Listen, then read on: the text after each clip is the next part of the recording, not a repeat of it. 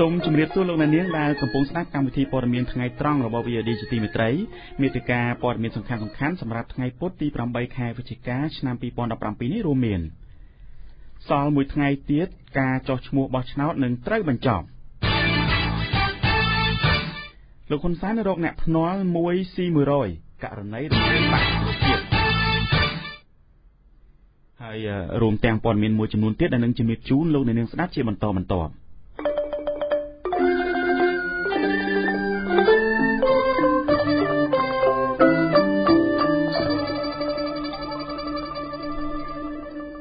យើងខ្ញុំសូមជូនព័ត៌មានពិស្ដា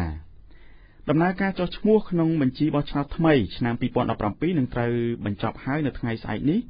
បើតាមសេចក្តីប្រកាសការចុះឈ្មោះបោះឆ្នោតថ្មីឆ្នាំ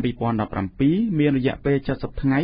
ដែលបានចាប់ផ្ដើមពីថ្ងៃទី1ខែកញ្ញាកន្លងទៅនឹងត្រូវបញ្ចប់នៅថ្ងៃប្រហ័សទី9ខែវិច្ឆិកាស្អែកនេះហើយបើតាមរបាយការណ៍កោជបឲ្យដឹងថាគិតពីថ្ងៃទី1កញ្ញារហូតដល់ថ្ងៃទី6ខែវិច្ឆិកាមានអ្នកចុះឈ្មោះបោះឆ្នោតក្នុងបញ្ជីបោះឆ្នោតថ្មីចំនួនជាង53នាក់ខណៈតួលេខដែលរំពឹងទុកនោះគឺមានចំនួន 1,600,000 នាក់ក្រុមអ្នកខ្លាំមើលការបោះឆ្នោតធ្លាប់បង្ហាញការយល់ឃើញថាកោជបនឹងមិនអាចសម្រេចបានដោយការរំពឹងទុកនោះទេដោយថាពួកគេថាមានកត្តាមួយចំនួន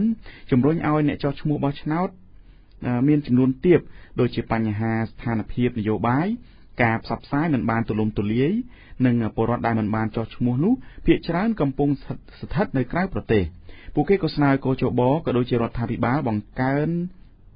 ឲ្យមានការិយាល័យចុះឈ្មោះបោះឆ្នោតនៅតាមតំបន់ជាប់ព្រំដែនដោយថាដើម្បីឲ្យអ្នកទាំងនោះអាចចុះឈ្មោះនិងមានសិទ្ធិដោយពលរដ្ឋនៅក្នុងប្រទេស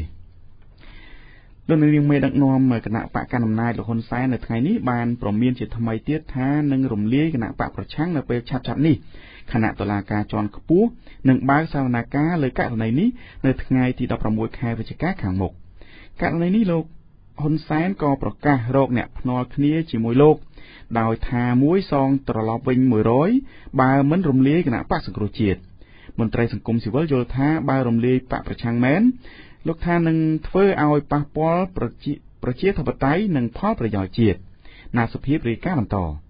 លោកនាយករដ្ឋមន្ត្រីហ៊ុនសែនបានប្រកាសរកអ្នកភ្នាល់គ្នាជាមួយលោកដោយថាមួយសងត្រឡប់វិញ100ករណីគណៈបក្សសង្គ្រោះជាតិគណៈតុលាការកំពូលនឹងបើកសវនកម្មលើករណីនេះនៅថ្ងៃទី16ខែវិច្ឆិកាខាងមុខនេះក្នុងពិធីជួបជាមួយគណៈកម្មការនៅតំបន់ចំការដងខណ្ឌដង្កោរាជធានីភ្នំពេញនៅថ្ងៃនេះលោកនាយករដ្ឋមន្ត្រីហ៊ុនសែនបានថ្លែងថាអ្នកនៅតាមហាងកាហ្វេកំពុងតែភ្នាល់គ្នាករណីរំលែកគណៈបក្សសង្គ្រោះជាតិលោកបន្តថាលោកហ៊ានភ្នាល់គ្នាមួយសងវិញ100បើសិនជាមិនរំលាយឲ្យទៅយកលុយពីលោកខ្ញុំបានអំពាវនាវថាអ្នកទាំងឡាយខ្ញុំចង់ប្រឡឱកាសឲ្យក៏តធ្វើជាមេឃុំចៅសង្កាត់ឬក៏ចតុបឬក្រុមប្រឹក្សាតទៅទៀតគេថាអត់ទេអត់មានរំលាយទេឥឡូវចាក់ភ្នាល់បើរំលាយស៊ីតែមួយទេបើអត់រំលាយសង100អ្នកណាចាញ់មកទៀតពីខ្ញុំ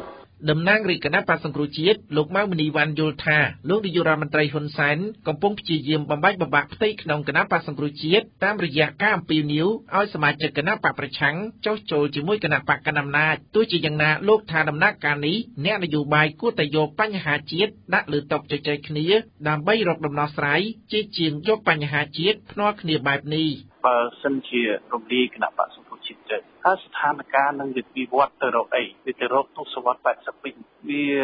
ធ្វើឲ្យខាតប្រយោជន៍ដល់ប្រជាពលរដ្ឋខ្មែរយើងច្រើនដូច្នេះអ្នកនយោបាយខ្ញុំថាគួរតែធ្វើមករកចំណុចណាមួយដែលជាដំណោះស្រាយដើម្បីដោះស្រាយជូន ជាតិមាតុភូមិរបស់យើងវិញមានភាសាជាជាតិនាយកប្រតិបត្តិអង្គការ Netflix លោកសំគុណធីមីមានប្រសាសន៍ថាការលើកឡើងរបស់លោកហ៊ុនសែនមុនតុលាការកំពូលកាត់សេចក្តីបែបនេះមិនមានអ្វីចម្លែកទេប៉ុន្តែលោកថាបើតុលាការកំពូលសម្រេចរំលាយគណៈបក្សសង្គ្រោះជាតិតាមការចង់បានរបស់លោកហ៊ុនសែនមែននឹងធ្វើឲ្យប៉ះពាល់ដល់ដំណើរការលទ្ធិប្រជាធិបតេយ្យនិងសេដ្ឋកិច្ចជាតិជាដើមប៉ះពាល់ដល់ជាតិតែឲ្យប៉ះពាល់ខាងអភិវឌ្ឍឲ្យបញ្ហាជាតិច្រើនណាស់ព្រោះរឿងប្រទេសជាតិតែដល់ស្រាយរឿងព្រំដែនរបស់ប្រគល់អីទាំងអស់ច្រើនណាស់ហើយបញ្ហាអភិវឌ្ឍជាតិអាចសេដ្ឋកិច្ចជាតិបើមិនជាមានបញ្ហាអីគេផ្ដាច់ជំនួយកត្តាអីសេដ្ឋកិច្ចនាំចេញទៅអឺរ៉ុបទៅអីនោះទៀតប៉ះពាល់ច្រើនណាស់ដល់ផលប្រយោជន៍ជាតិជាពិសេសអ្នកដែលរងគ្រោះជាពលរដ្ឋហ្មងនៅថ្ងៃទី16ខែវិច្ឆិកាខាងមុខនេះតុលាការកំពូលនឹងបើកសវនកម្មតាមបណ្ដឹងរបស់ក្រសួងមហាផ្ទៃដែលប្តឹងសុំរំលាយគណៈបក្សសង្គ្រោះជាតិជុំវិញករណីនេះគណៈបក្សសង្គ្រោះជាតិថាមិនបានដាក់ឯកសារតតាំងក្តីនៅតុលាការនោះទេដោយបញ្ជាក់ថានេះជារឿងនយោបាយនិងចាំដោះស្រាយតាមផ្លូវនយោបាយសហគមន៍អន្តរជាតិជាពិសេសប្រទេសមហាអំណាចខាងលោកសេរីបានថ្កោលទោសជាបន្តបន្ទាប់ជុំវិញការឃុំខ្លួនមេបកប្រឆាំងនិងការប៉ុនប៉ងរំលាយគណៈបក្សសង្គ្រោះជាតិហើយពួកគេបានព្រមានពីហានិភ័យនានានៃការដើរថយក្រោយនៃលទ្ធិប្រជាធិបតេយ្យនៅកម្ពុជាប៉ុន្តែភាគីរដ្ឋាភិបាលជាញឹកញាប់ហើយសកម្មភាពទាំងនោះគឺគ្រាន់តែជាការអនុវត្តច្បាប់តែប៉ុណ្ណោះខ្ញុំណាតសុភាព VOD ភ្នំពេញលោកអ្នកអាចផ្ដល់ព័ត៌មានមកកាន់ VOD តាមទូរស័ព្ទលេខ092 92 19 02និង060 50 50និង50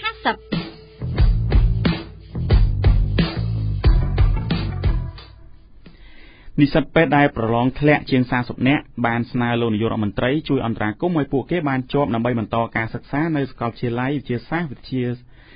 រសុខាភិបាលប៉ុន្តែនៅមិនទាន់មានការឆ្លើយតបណាមួយពីនាយករដ្ឋមន្ត្រីនៅឡើយទេខណៈករណីនេះមិនមែនជាលើកទី1នោះទេគណនី Facebook ឈ្មោះសួមម៉ាបរិទ្ធបានសរសេរទៅកាន់ទំព័រ Facebook ផ្លូវការរបស់លោកនាយករដ្ឋមន្ត្រីដោយសុំឲ្យលោកហ៊ុនសែនជួយអន្តរាគមន៍ឲ្យពួកគេប្រឡងជាប់វិញបន្ទាប់ពីពួកគេទាំង35នាក់បានប្រឡងធ្លាក់ផ្នែកវិជ្ជបណ្ឌិតឱសថសាស្ត្រទណ្ឌសាស្ត្រនៃសាកលវិទ្យាល័យវិទ្យាសាស្ត្រកាលពីថ្ងៃទី21និង22តុលាឆ្នាំ2017កាលពីឆ្នាំ2016លោកនាយករដ្ឋមន្ត្រីហ៊ុនសែនបានប្រកាសថាលោកអនុញ្ញាតឲ្យនិស្សិតថ្នាក់វិជ្ជបណ្ឌិតឯកទេសជិត100នាក់ដែលជាប់ក្នុងវិញ្ញាសាទ្រឹស្ដីតែធ្លាក់វិញ្ញាសាផ្ទាល់មាត់បានចូលរៀននៅសាកលវិទ្យាល័យសុខាភិបាលបន្ទាប់ពីលោកបានឃើញសិស្សដែលប្រឡងធ្លាក់ទាំងនោះសរសេរផ្ញើមកកាន់ Facebook របស់លោកជាមួយនឹងការស្នើនេះអ្នកដែលប្រើប្រាស់បណ្ដាញទំនាក់ទំនងសង្គមមួយចំនួនបានរិះគន់ដោយក្នុងនោះមានមតិមួយចំនួនបានបង្ហាញមតិយោបល់ថាប្រសិនបើធ្វើបែបនេះបានតើចាំបាច់មានការប្រឡងធ្វើអ្វីពេលធ្លាក់សុំជាប់តែពេលមើលអ្នកជំងឺស្លាប់សុំអ្វីប្រឡងពេទ្យធ្លាក់នាំគ្នាសុំសម្ដេចអញ្ចឹងពេលខ្លាយជាគ្រូពេទ្យបួងសួងចាក់ថ្នាំមិនឲ្យគេស្លាប់ឬយ៉ាងម៉េចខណៈពេលដែលវិស័យសុខាភិបាលកម្ពុជាបានរងការរិះគន់យ៉ាងខ្លាំងពីមហាជនទាំងសេវាកម្មនិងគុណភាពលោកនាយករដ្ឋមន្ត្រីហ៊ុនសែនកាលពីថ្ងៃទី29ខែកុម្ភៈឆ្នាំ2016បានច្រានចោលការរិះគន់ទាំងនោះដោយលោកថាគ្រូពេទ្យកម្ពុជាមិនអាក្រក់ដល់ទៅ90ឬ99% នោះឡើយលោកនាងក្រសួងការបរទេសកម្ពុជាបានឲ្យដឹងថាពលករខ្មែរដែលកំពុងស្នាក់នៅនិងធ្វើការនៅប្រទេសថៃត្រូវទៅទទួលលេខរៀងណាត់ពលករដើម្បីបញ្ជាក់អត្តសញ្ញាណចាប់ពីថ្ងៃទី7ខែវិច្ឆិកានេះនៅគ្រប់មន្ទីរការងារខេត្តឬគ្រប់ការិយាល័យការងារនៅទីក្រុងបាងកកក្នុងសេចក្តីជូនដំណឹងចុះថ្ងៃទី5ខែវិច្ឆិកាដែលចុះហត្ថលេខាដោយអនុប្រធានគណៈកម្មការផ្ដល់ភាពស្របច្បាប់ដល់ពលករកម្ពុជាដែលកំពុងស្នាក់នៅនិងធ្វើការនៅប្រទេសថៃលោកឡុងវីសាឡូមានខ្លឹមសារថាក្រោយពីក្រសួងការងារថៃបានជូនដំណឹងពីការចែកលេខរៀងណាត់ពលករជាពិសេសពលករខ្មែរឲ្យទៅបញ្ជាក់អត្តសញ្ញាណចាប់ពីថ្ងៃទី7ខែវិច្ឆិកាឆ្នាំ2017នេះតទៅនៅគ្រប់មន្ទីរការងារខេត្តដែលពួកគេកំពុងធ្វើការឬនៅការិយាល័យការងារនៅទីក្រុងបាងកកបាទលោកនាងព័ត៌មានជានៅពេលនេះចប់តែប៉ុណ្ណេះ VOD ព័ត៌មានឯករាជ្យព័ត៌មានអន្តរជាតិនៅពេលនេះជម្រាបជូននៅលោកពៅមេតា ព័ត៌មានអន្តរជាតិសម្រាប់ពេលថ្ងៃត្រង់នេះចាប់ផ្ដើមចេញពីច្បាប់គ្រប់គ្រងអ្នកជក់បារីនៅក្នុងប្រទេសសិង្ហបុរីសិង្ហបុរីកំពុងតែរៀបចំបង្កើតច្បាប់គ្រប់គ្រងអ្នកទិញនិងអ្នកអាចជក់បារីបានលុះត្រាតែមានអាយុចាប់ពី21ឆ្នាំឡើងទៅដោយបញ្ជាក់មូលហេតុថាដើម្បីកាត់បន្ថយអ្នកមានជំងឺដោយសារការជក់និងការរារាំងមនុស្សវ័យក្មេងមិនឲ្យឆាប់ចាប់អារម្មណ៍នៃការជក់បារីតាមការចុះផ្សាយរបស់សារព័ត៌មាន Channel New Asia បានឲ្យដឹងថាការអនុវត្តច្បាប់លើការកំណត់អាយុជក់បារីនេះគឺធ្វើឡើងទៅតាមដំណាក់កាលគឺនៅពេលបច្ចុប្បន្នអាយុ18ឆ្នាំហើយដល់ថ្ងៃទី1ខែមករាឆ្នាំ2019អាយុកំណត់ដល់19ឆ្នាំគិតត្រឹមថ្ងៃទី1ខែមករាឆ្នាំ2020អាយុតម្រូវដល់20ឆ្នាំនិងដល់ថ្ងៃទី1ខែមករាឆ្នាំ2021អាយុអ្នកដែលអាចទិញនិងជក់បារីបានតម្រូវឲ្យមានអាយុដល់21ឆ្នាំតាមការស្រាវជ្រាវរបស់រដ្ឋាភិបាលសិង្ហបុរីបានបង្ហាញថាពលរដ្ឋម្នាក់ក្នុងចំណោម4នាក់ឬស្មើនឹង 23% នៃចំនួនប្រជាពលរដ្ឋជាបុរសនៅតែជក់បារីការស្រាវជ្រាវរកឃើញទៀតថាពលរដ្ឋសិង្ហបុរីស្លាប់ដោយសារជំងឺដែលពាក់ព័ន្ធទៅនឹងការជក់បារីចំនួន6នាក់ក្នុងមួយថ្ងៃរដ្ឋាភិបាលសិង្ហបុរីបានបញ្ជាក់ថាច្បាប់ថ្មីនេះមានមូលហេតុ2គឺការពារអ្នកជក់បារីដែលរងផលប៉ះពាល់ដល់ខួរក្បាលខ្លាំងក្លាដោយសារតែសារធាតុនីកូទីននិងការមិនលើកទឹកចិត្តមនុស្សជំនាន់ក្រោយឲ្យឆាប់ជក់បារី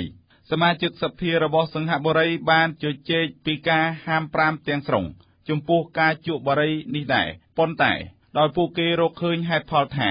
មានការលំបាកច្រើនក្នុងការកាត់ផ្តាច់សារធាតុញៀននេះទើបធ្វើឡើងជាដំណាក់កាលចំណែកព័ត៌មានអន្តរជាតិមួយទៀតពីប្រទេសមីយ៉ាន់ម៉ាប្រតិកម្មទៅនឹងសេចក្តីថ្លែងការណ៍របស់ក្រុមប្រឹក្សាសន្តិសុខអង្គការសហប្រជាជាតិរដ្ឋាភិបាលមីយ៉ាន់ម៉ាថ្លែងនៅថ្ងៃពុធនេះថាសេចក្តីថ្លែងការណ៍របស់ក្រុមប្រឹក្សាសន្តិសុខអង្គការសហប្រជាជាតិលើបញ្ហាវិបត្តិជនជាតិភាគតិចរ៉ូហីញ៉ាកំពុងតែធ្វើឲ្យមានការលំបាកកាន់តែខ្លាំងចំពោះការចរចារវាងមីយ៉ាន់ម៉ានិងបង់ក្លាដេសក្នុងការធ្វើមាតុភូមិនិវត្តន៍នៃជនជាតិភាគតិចទាំងនេះជនជាតិភាគតិចរ៉ូហីញ៉ាប្រមាណ600,000 នាក់បានរត់គេចចេញពីប្រទេសឆ្លងដែនទៅកាន់ប្រទេសបង់ក្លាដេសគេចចេញពីការធ្វើទុកបុកម្នេញរបស់ពួកយោធាហើយពេលនេះរដ្ឋាភិបាលមីយ៉ាន់ម៉ាកំពុងតែចរចាក្នុងការរៀបចំទទួលជនជាតិភាគតិចទាំងនេះមកកាន់ប្រទេសកំណើតវិញនេះបើតាមទីភ្នាក់ងារសារព័ត៌មាន Reuters ក្រុមប្រឹក្សាសន្តិសុខអង្គការសហប្រជាជាតិបានចេញសេចក្តីថ្លែងការណ៍មួយកាលពីថ្ងៃច័ន្ទដោយជំរុញឲ្យប្រទេសមីយ៉ាន់ម៉ាធានាថាមិនមានការធ្វើទុកបុកម្នេញហួសហេតុលើជនជាតិភាគតិចរ៉ូហីញ៉ាទៀតទេនៅក្នុងសេចក្តីថ្លែងការណ៍នោះក្រុមប្រឹក្សាសន្តិសុខក៏បានលើកឡើងពីការព្រួយបារម្ភយ៉ាងខ្លាំងចំពោះស្ថានភាពនៃការរំលោភសិទ្ធិមនុស្សនិងការប្រើអំពើហិង្សាពីសំណាក់ក្រមយោធាជាការឆ្លើយតបមេដឹកនាំមីយ៉ាន់ម៉ាលោកស្រីអ៊ុងសានស៊ូជីដែលដឹកនាំរដ្ឋាភិបាលស៊ីវិលជិត2ឆ្នាំមកនេះក្រោមការសហការជាមួយពួកយោធាបានថ្លែងថាមីយ៉ាន់ម៉ានិងបង់ក្លាដេសកំពុងតែ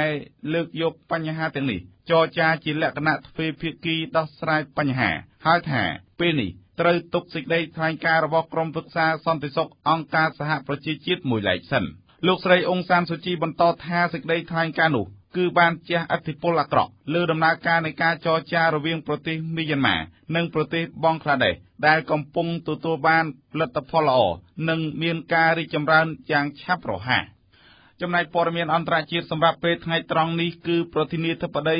សហរដ្ឋអាមេរិកលោកគម្រោងធ្វើដំណើរទស្សនកិច្ចទៅកាន់តំបន់គ្មានយោធានៅឧបទ្វីបកូរ៉េប្រធានាធិបតីសហរដ្ឋអាមេរិកលោក Donald Trump បានបង្ខំចិត្តលុបចោលគម្រោងទស្សនកិច្ចទៅកាន់តំបន់គ្មានយោធារវាងកូរ៉េខាងជើងនិងកូរ៉េខាងត្បូងនៅថ្ងៃពុធនេះនាំឲ្យមានការភ្ញាក់ផ្អើលដោយបញ្ជាក់មូលហេតុថាដោយសារតែបញ្ហាអាកាសធាតុធ្លាក់អាប់ខ្លាំងពេកតាមការចុះផ្សាយរបស់សារព័ត៌មាន BBC បានឲ្យដឹងថាឧទ្ធម្ភាគចក្ររបស់លោកត្រាំបានចុះចតនៅមូលដ្ឋានទ័ព Garrison យ៉ុងសានជាមូលដ្ឋានទ័ពរបស់អាមេរិកប្រចាំនៅប្រទេសកូរ៉េខាងត្បូងហើយបានវិលត្រឡប់ក្រោយវិញលោកត្រាំបំពេញទស្សនកិច្ចនៅក្នុងប្រទេសកូរ៉េខាងត្បូងរយៈពេល2ថ្ងៃ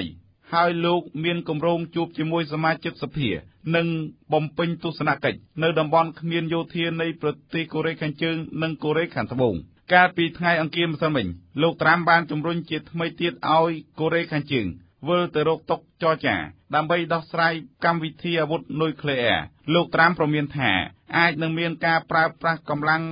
ដើម្បីដោះស្រាយបញ្ហាអាវុធនុយក្លេអ៊ែររបស់កូរ៉េខាងជើងដំណើរទស្សនកិច្ចរបស់មេដឹកនាំសហរដ្ឋអាមេរិកទៅកាន់ឧបទ្វីបកូរ៉េនៅពេលនេះគឺធ្វើឡើងស្របពេលដែលស្ថានភាពនយោបាយកំពុងតែតានតឹងខ្លាំងរវាងកូរ៉េខាងជើងនិងសហរដ្ឋអាមេរិក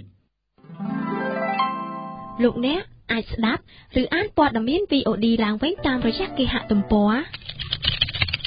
www.vodhotnews.com